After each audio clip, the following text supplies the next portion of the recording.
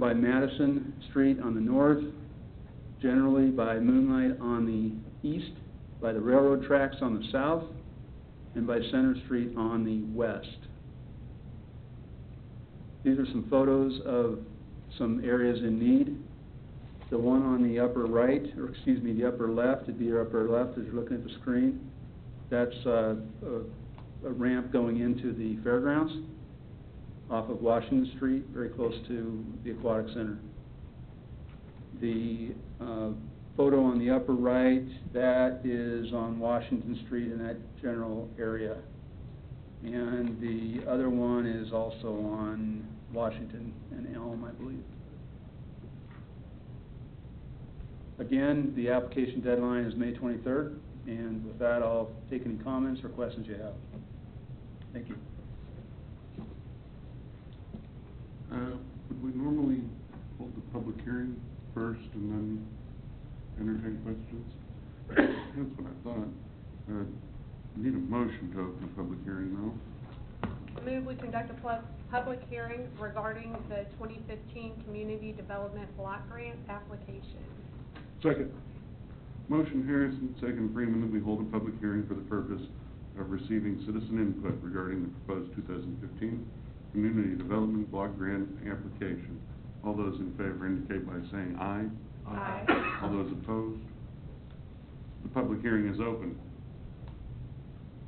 That being the case, members of the audience that would like to speak in regards to the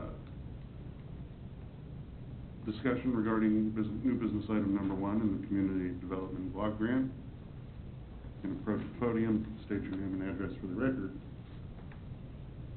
and your comments will be heard.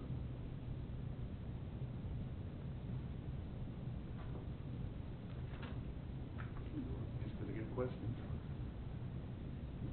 I noticed on the, and this is more just because I'm unaware of it, how was the area that this is going to cover selected and why were the unselected areas not covered?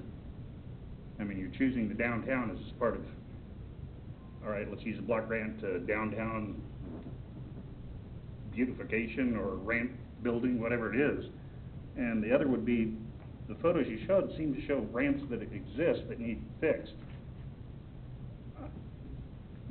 Are all our current sidewalks in the city already have ramps, or are there ones that don't have any ramps, fixed or unfixed, that should be prioritized first?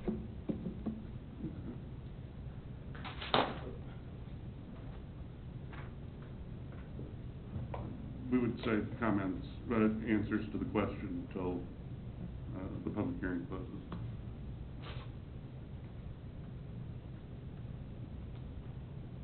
No one else coming forward, I entertain a motion to close the public hearing. So moved. Second. Motion Harrison, second Freeman, that we close the public hearing. All those in favor indicate by saying aye. Aye. All those opposed? Public hearing is closed. New business item number 2. Mike, if you could join us back at the podium. And the one comment from the public hearing is maybe we could get that addressed first, and then hear questions, comments from council. The answer to that question is in the, there's an attached frequently asked questions flyer that is in the packet. And the answer is that the purpose of the application is to improve access, pedestrian access between residents and services and events. A lot of those services and events are in downtown, and that's where the need is greatest also, because the infrastructure is the oldest. There are areas where there are ramps in the other residential neighborhoods, but those are not as in bad a condition, generally speaking. Okay. Other questions for Mike regarding new business item number 2? I have a quick question. This initial grant, will it cover the cost of making everything ADA accessible, where we don't have it, and fixing what we do, or would it provide for additional funding for ongoing maintenance as well? The funds can't be used for maintenance. Okay. Under under the way we're applying for them. It does not address every need out there. We believe that we will easily burn through those funds within that area before solving every problem in that area. But it'll certainly put a pretty good dent in it. Other questions?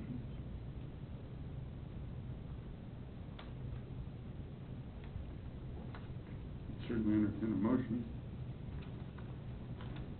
I move that we authorize the mayor to execute the 2015 Community Development Block Grant application. Second.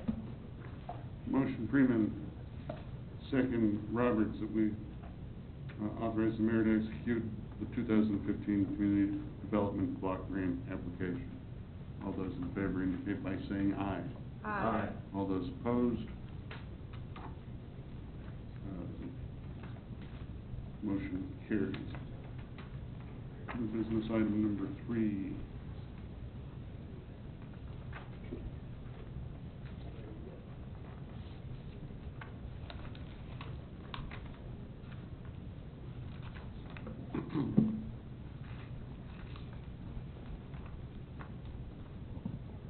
Consider a request from Gardner Lake residents to declare adjacent tract as surplus real property. Ryan, good evening. Good evening. Back in 2012, a resident of Gardner Lake, the O'Connors, made a request to the city to acquire a tract of land that was immediately adjacent to their property. At that time, we were selling land between the homes and the lake, but we did not have a process in place to sell property other than that. So in December of 2012, the City Council adopted Resolution 1884, which provided 13 steps or items to review to determine if a property could be sold for surplus. What you have here this evening is the report process. We've identified those 13 steps outlined within the resolution. I want to highlight just a couple of them. Description of what municipal use the subject parcel has been put to use in the past, and what use, if any, it might be held for in the future. The subject tract, which is shown on the handout you have and also on the screen before you, has not been used by the city for any purpose staff can determine. However, the property does have significant utility as an access point to the lake. Development for that purpose would not happen for many years, but there are only a few areas left on the lake where we can do that.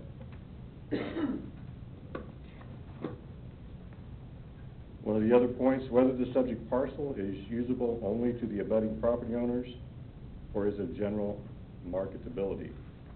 This subject parcel is not likely to be of general marketability due to its size and the narrow dimensions of the adjacent city property.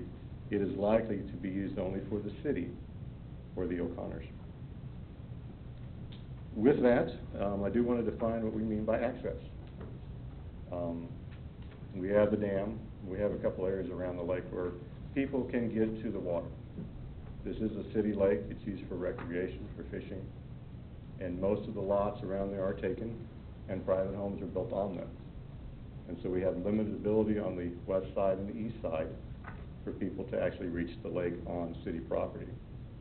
So we define access as someone being able to get to the lake, whether it's by boat ramp, whether it's a picnic table, whether it's a way for someone to reach a fishing hole. So that's what we mean by access. So in reviewing these items, staff recommends that the property not be declared as surplus and that it be retained for development as a future access point for recreation at the lake.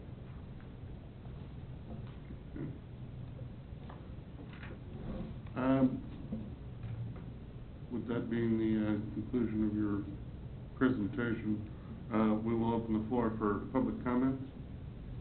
So if there's persons in the audience that would like to speak about new business item number 3, please come forward, state your name and address for the record, and be heard.